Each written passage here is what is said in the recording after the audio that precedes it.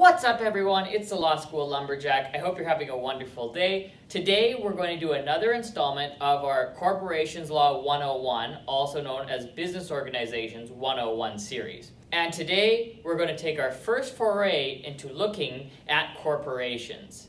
In this video, we will look at a very important characteristic of corporations, which is known as the separate legal personality. Now, I note that this video is going to be fairly short. In this video, we will go through a summary of the separate legal personality, and we will go through a brief case summary of the Salomon and Salomon case. This video is meant to be an introduction to corporations and the idea of a separate legal personality. It is not meant to be comprehensive, as I'm sure you may go into some topics in more detail in your law school course. So in previous videos, we went through sole proprietorships and partnerships, wherein the proprietors or the partners faced unlimited liability. The sole proprietorship and the partnerships were also a form of business arrangement that didn't create a separate legal personality, or basically were business relationships that didn't involve separate entities. We also went through the difference between a limited partnership and a limited liability partnership. While those two relationships had something called limited liability, those two were business relationships and didn't create a separate legal entity. So unlike sole proprietorships and the various types of partnerships, a corporation is in and of itself a separate entity. So you can think of the corporation almost as another person. So like people, a corporation can hold property, enter into contracts with different entities on its own accord, and also sue and be sued in its own name. When it comes to corporations, the owners of the corporations are the shareholders. Now, one of the main reasons or one of the main benefits for shareholders in owning a company is that what a corporation essentially does is it insulates shareholders from liability. The shareholders of a corporation face what's called limited liability. And by that I mean, as a general rule, the liability faced by shareholders is what they've put in to purchase the shares of a company. So for the ease of use, let's use an example. Let's say you buy $1,000 worth of stock in a company and the company goes bankrupt and it owes a bunch of creditors money. You as the shareholder may lose that $1,000 worth of shares, but the creditors cannot come after you for whatever the business cannot pay. Now compare that to a partnership where you're one of the partners. If the partnership cannot pay the debts, the creditors can come after you. Now, I'm sure you've heard of shareholders, directors, and officers in passing. Now you might be wondering, okay, so shareholders are protected as owners of the company.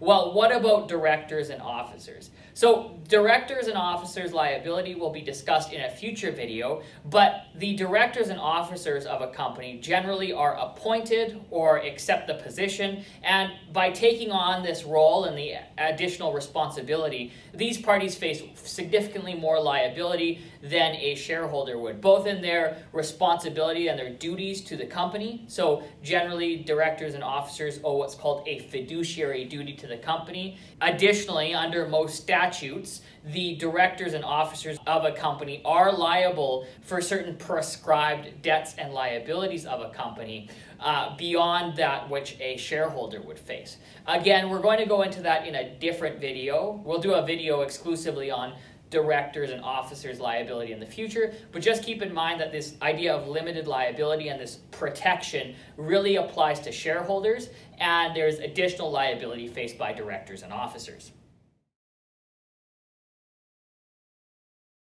This idea of the separate personality and the limited liability faced by shareholders and the strength of that is really shown in the case of Salomon and Salomon Co. So the facts of the Salomon and Salomon case are as such. Mr. Salomon runs a bootmaking business. He starts this business as a sole proprietorship and decides to create a company, Salomon Co, for this bootmaking business. He transitions the business into the company. The company pays for the business or the assets of the business with both shares to Mr. Salomon and what's called a floating debenture or a floating charge over the assets. So essentially what this does is it makes Mr. Salomon a secured creditor. In other words, giving him first crack at the assets if he is unpaid. So essentially he has a priority position to any unsecured creditors, or in other words, any creditors who don't have a direct interest in the assets of the corporation. As you can expect, or as I'm sure you've read, the company does not do very well. It goes into what's called receivership. Now, the receiver takes issue with Mr. Salomon taking priority over all the unsecured creditors. The receiver essentially says that this business is a sham because Mr. Salomon, by virtue of him having these floating charges over the assets, basically takes all the equity out of the business and leaves the unsecured creditors high and dry. So what the receiver alleges is, because this business is a quote-unquote sham, Mr. Salomon should be responsible for the debts owed to the unsecured creditors as a result of Salomon Co. The Court of Appeal agrees with the receiver and holds that Mr. Salomon is personally liable for these debts. This matter is then appealed to the House of Lords, who overturn that decision. The House of Lords hold that because Salomon Co. was a validly created company, the company is a separate entity, or in other words, it has a separate legal personality.